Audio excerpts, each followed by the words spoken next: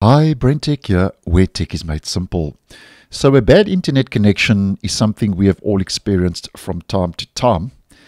And just a quick video to show you a little trick I've used over the years, in case you're unaware, to resolve Wi-Fi and Ethernet connection issues.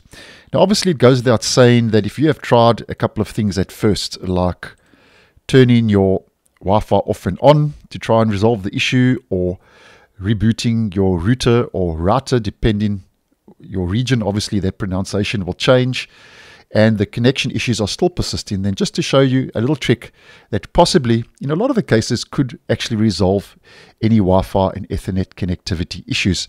Now this will apply to both Windows 10 and Windows 11, and it's heading over to your control panel in both OSs to enable or disable your Wi-Fi and Ethernet network adapters. So to do this and to get to control panel, I would suggest the easiest on both OSs would be to head to your search, just type in control, which will bring up control panel, click on that, and there we go. Now if you have category view in control panel, then I would just suggest changing that from category to large or small icons.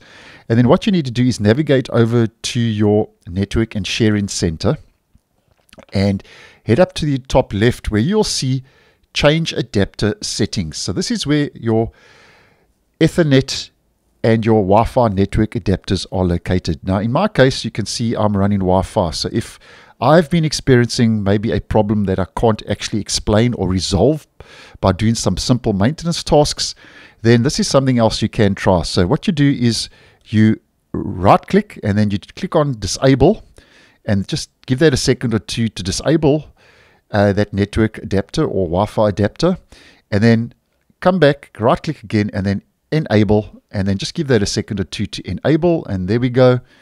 And that'll just take another second or two to actually connect back to your Wi-Fi or Ethernet, and there we go. And that's something I've done over the years when some basic rebooting and turning Wi-Fi on and off doesn't work, is actually to disable and then re-enable the Wi-Fi or Ethernet network adapters, and in a lot of cases that actually does resolve any issues when it comes to bad internet connections.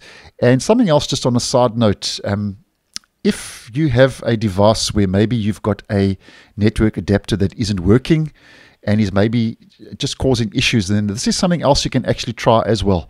You can just right click on disable and permanently disable that actual adapter, just to prevent it from causing any issues with the one that's working. But nonetheless, that's how you can enable and disable your Wi-Fi and Ethernet network adapters on Windows 10 and Windows 11 to help resolve and possibly fix bad internet connectivity issues. So thanks for watching, and I'll see you in the next one.